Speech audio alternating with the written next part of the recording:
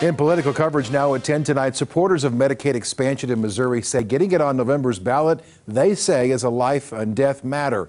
The Fairbanks Community Center hosted doctors, patients, mothers, and other community members to voice their support for Medicaid expansion in Missouri. More than 150 organizations have endorsed the expansion, saying it would lead to nearly 230,000 more people being covered. Those who oppose expansion say it would be too expensive for taxpayers, while those who support it say it would bring more than $1 billion in federal tax money back to Missouri.